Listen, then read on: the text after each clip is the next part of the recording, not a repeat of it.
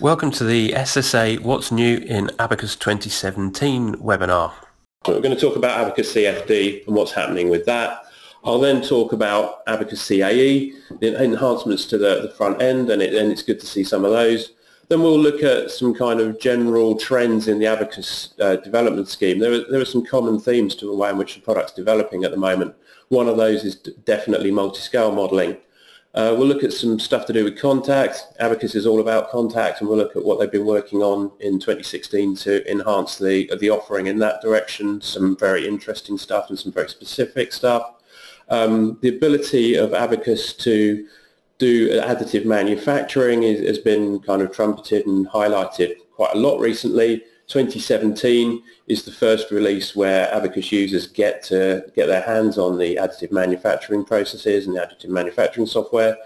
Then, as kind of is usual in these scenarios, a little bit on material models. There's some new material models that have been developed and are released, something on linear dynamics, and then a new element that has kind of been added to the somewhat extensive family of Abaqus elements. We'll start looking at CAE enhancements to this environment, and we've started to see support for new Abaqus solver functionality. So as you'd expect, there are numerous small Abaqus CAE enhancements, and they are focused on kind of ease of use, tidying things up, and small speed enhancements, just what you'd expect from Abaqus CAE. A really good thing and a really good point I'd like to make at this point is that we're going to look at a lot of new Abaqus solver capability, and pretty much all of that capability can be accessed using Abaqus 2017. There are certain areas where that new functionality is command line or input deck only, but all of those functionalities, the support for Abaqus CAE is very, very close to being delivered. So I'm going to just do a quick run through the Abaqus CAE enhancements. As I said, numerous small things all about usability, so consistency checking for regions for section assignments, new set surface queries, geometry and element face normal queries, all sorts of kind of housekeeping, small efficiency changes that everyone wants to see. I really like the idea of relaxed object name lengths, if you could call them mate or something, but really it's about being able to use extended, essentially string length names for objects, which kind of frees up the scope for what you're trying to do. You can also have things like independent datum features. All of these things are essentially been asked for by the customer base. So we can go through the list of Abaqus CAE enhancements. There are quite a few of these things, and it really signals the fact that product development is now off and going again. So we've got contact controls can be applied to groups of contact pairs. We've got much more with linked viewports. And then we got the last kind of slide full of CAE enhancements. So things to do with being able to create steps and ODBs manually. As you can see, there's a big list of Abaqus CAE enhancements that are focused on usability and developing kind of the ability to pre- and post-process the new solver capabilities that are being delivered in 2017. One of the big themes in the world of SIMULIA at the moment is multi-scale analysis. I think everybody who's a finite element engineer is used to different levels of detail in different sizes of model. We could have local models, we can have sub-modeling. So we're already very used to the concepts of multi-scale analysis. The way of kind of direction of travel with SIMULIA is to extend that at both ends. The most specific end that we're kind of working with Abaqus at the moment is a kind of downward scale approach, where we're looking at things like representative volume modeling and that sort of kind of multi-scale approach to allow us to model materials in more detail.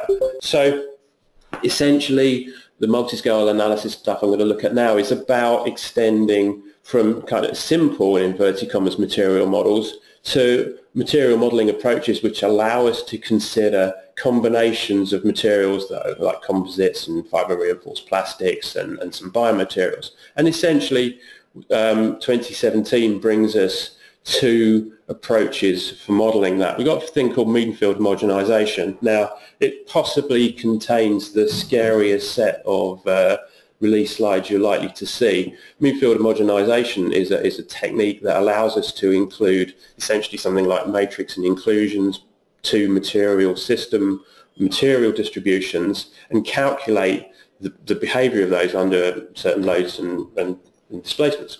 So we have this kind of semi-analytical approach based on defining a unit cell, and we have predefined unit cells defining what those materials are, and then we can come up with a kind of composite material relationship that allows us to use, well, we can use that material definition in the Abaqus solve. As an FE engineer though, if you were tasked with the idea or the job of calculating what happens to small models of variable material distributions, components made up of multiple parts and material definitions, plainly the way in which you do that is a finite element model. So another approach beyond the kind of Mori Tanaka type of approach we've just looked at is a thing called a representative volume element. RVEs have been around for quite a long time and are quite established in their usage. An RVE allows you to model a subset of the material and then calculate a response which is then used in Abaqus. So RVE technology has been around quite a long time. What is new is the ability to build one of these RVEs, and you build it in exactly the same way as you build any other Abaqus model. You kind of create a material, you mesh it, and then you can use the RVE capability inside Abaqus 2017 to apply periodicity and have a look at the way in which the thing interacts as a whole, and create these material definitions that can be used to populate again or to describe the material model that Abaqus uses to represent what the component level model is doing. So we can link, using Abaqus, we can link the RVE model to the behavior of the overall model. Abaqus, as I've said at the beginning, is a product that is a lot about contact, and as you'd expect, any new release of Abaqus sees development in the contact area. So the first big ticket improvement to 2017 is that we now have the ability to define cohesive behavior in general contact. As you can see, all of these things look like technology that's going to be useful in the world of multi-scale modeling. So if we're looking at debonding in kind of granular structures, if we're looking at fiber matrix debonding, you can see that these things start to look like what you'd include in a decent RVE to build up a good damage type picture. So cohesive behavior in general contact has been added to Abaqus standard in 2017. Really pretty example of that, what I really like is this honeycomb plate. If you look at the kind of general overall picture, it doesn't look that exciting, but when you look at the zoomed in picture, you can see that we've built the DS people have built proper representation of the honeycomb using shell elements, and it's not using a continuous mesh. All of the connections between the cells and the outer skins are created using cohesive contact, and that then allows you some very interesting behavior as we load the thing in extreme situations. Cohesive contact can break down, and we can look at the way in which the thing collapses progressively. So general contact with cohesive behavior sort of frees you up to do some more kind of creative things in extreme situations. So anyway, beyond cohesive contact in general contact, there's a new linear contact solver. This was first announced in the SEC in 2015, and it allows efficient addressing of a very specific type of contact problem. If you've got a contact problem with frictionless small sliding behavior and there are no other sources of material nonlinearity, then you can use an LCP solver, which will essentially and effectively increase the speed of solution. The first thing that I didn't really notice looking at this slide was that that's a log scale of runtime. So what initially and superficially looks like a small speed up, when you look at it on the log scale, is quite a significant speed up. This speed up is only available in certain restricted scenarios. So if you have a look at that, essentially the problem has to have small amounts of contact in the model. So as long as it's linear and there's small amounts of contact, you can expect a significant speed improvement in the solve times. Another contact example, another contact enhancement, thick beam contact. always been able to do beam to surface contact, or certainly recently it's been available technology. 2017 allows us to use the thick beam as the master, and the important and the interesting thing about this functionality is that if we twist the beam, if we impart a rotation to the beam, it can then transfer that rotation to shell elements or surfaces, and transfer that motion, which is a kind of new functionality which is useful in a number of scenarios. XFEM is an interesting technology that most people are probably aware of. It's a technology that allows you to simulate cracks going through meshes without the kind of headache of continually remeshing and redescribing the problem. Plainly, as you generate a crack in a piece of material, you're going to create exposed surfaces, and the big update in 2017 is those exposed surfaces can now take part in contact relationship, in contact scenarios. So as we expose an edge of the surface, that can then take part in a general contact model. So that provides quite an enhancement to that sort of technology. Another contact enhancement, anisotropic friction. We can have different frictions in two different directions. An obvious application of that would be in crash modelling of seat belts, and you can see in this fairly simple example that the anisotropic and isotropic friction results have given the solution a different look. So something that we've been putting a lot of effort into at SSA, and something that I personally are very interested in, is additive manufacturing process simulation. This technology has been marketed and talked about extensively over the last year, 18 months, and 2017 is the first year that this technology, or the first release of this technology, is generally available. The good thing about additive manufacturing process simulation is that Abaqus is incredibly well set up to perform these sort of simulations. We're looking at thermal effects, we're looking at nonlinear materials, we're looking at large strains. All of these things are things that Abaqus does well. So the development of an AM process simulation functionality is an obvious thing to have done, and basing it on core Abaqus functionality means that it's reliable and useful. There have been a number of material model enhancements, as you'd imagine, from Abaqus. They've added a number of functions: multilinear kinematic hardening, nonlinear damage initiation for ductile materials, rate-dependent cohesive behaviour in Abaqus Explicit. We've got LARC composite failure model added.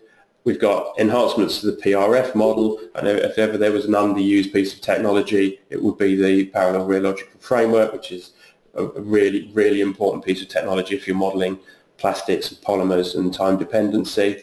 And then again, in that essential same technical ballpark, we've got a structural relaxation model that have been added. So I count 6 additional material models in the 2017 Abaqus release. So 2017 has a new 3D solid element, and it's essentially something that builds on the 3D continuum shell element. 3D continuum shell element was something that for me kind of almost revolutionised my approach and my view on 3D modelling and how you do things using shell elements. And you may remember I did a webinar on that a number of months ago, maybe a couple of years back. So the 3D continuum shell element was a great thing, but it didn't have full 3D behaviour through thickness. It had as a plane stress behaviour through the thickness. The new brick shell element, CS8 element, has full 3D behaviour through the thickness, which kind of improves its accuracy. It's a better element, and as you'd imagine, is well suited for modelling composite solids. As is also usual in an Abaqus update, they've done a lot of work on linear dynamics, a lot of it based around the modal superposition solver. So we've got performance enhancements, and we've got scope enhancements. As I said, lots of development around linear dynamics, which again points to a kind of improved or an increased amount of usage in Abaqus for that sort of scenario and that sort of solution. So, in summary, 2017 increasingly looks like a very important release. There are a number of technical themes around multi-scale modelling, around enhancements to contact, and there are a number of other themes. And the significant point that I hope comes out of this is that we're starting again to see developments back on the CAE interface, which most Abaqus users tend to use. So there have been significant solver enhancements in 2017.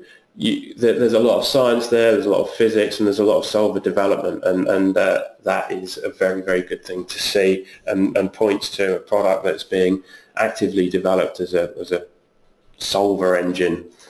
And those developments, contrary to a viewpoint that many people may have kind of developed over the last couple of years, all of these solver developments we've talked about are available in the CAE environment to a traditional Abaqus user, and that is a good thing and a good point to take home.